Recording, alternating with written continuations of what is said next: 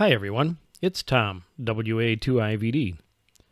Last fall, I showed you how I repaired my 80-meter off-center fed dipole because the small rope didn't hold up very well in the trees with our frequent winds. There's a link to that video in the description. Well, it looks like I have to do a spring repair too, so let's get started.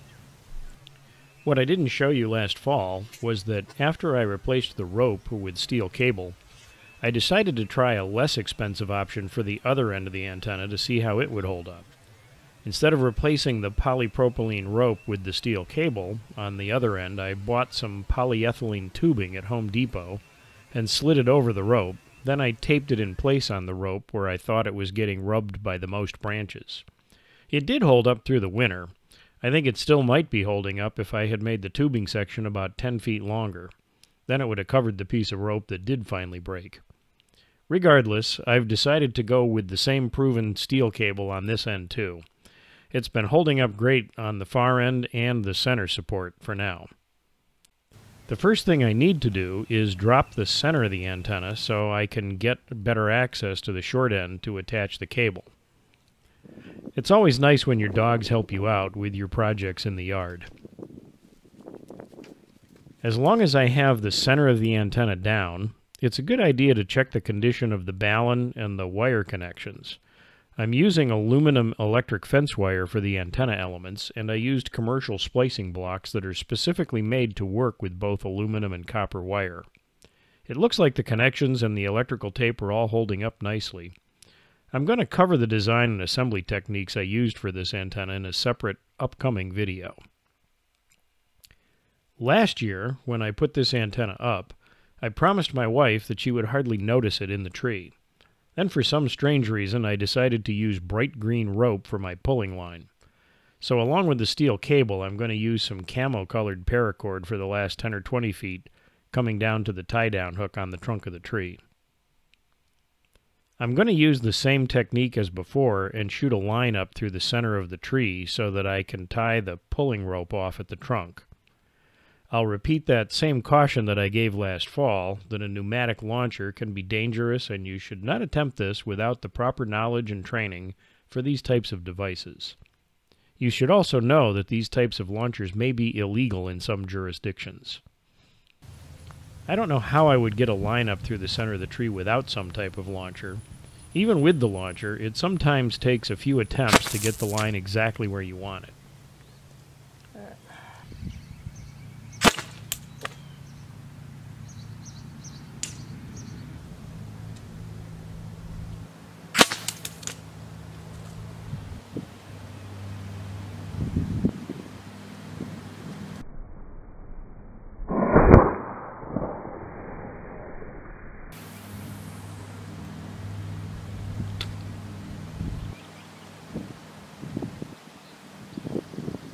That one went where we wanted it to. The line came right over the top of the tree, right where that bird's pointing it out. Unfortunately, I couldn't get the bird to take it up there for me. I use a very light fishing line, so first I'll pull a nylon twine back up over to the center of the tree.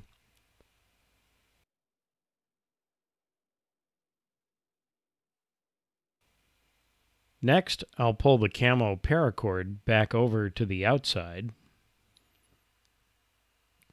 Finally, I'll pull the steel cable back up and over using the paracord.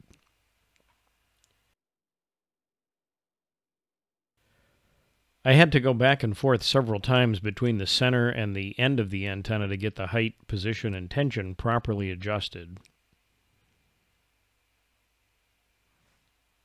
Now that it's back up, it's time to go inside and make sure it still works correctly. I'm going to use this Nano VNA, that's Vector Network Analyzer, to check out the antenna.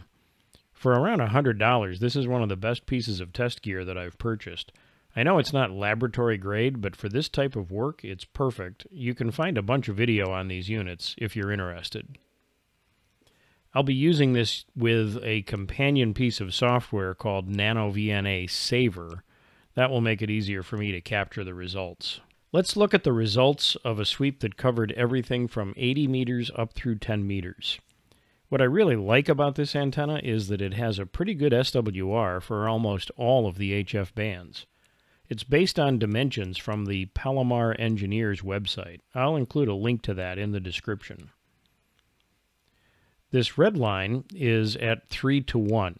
That's the limit for the 7300 built-in tuner, so that's my benchmark for defining adequate performance. You can see that it's below 3:1 for the entire 80-meter band from 3.5 to 4 megahertz. In the middle of the band, it should work fine without a tuner.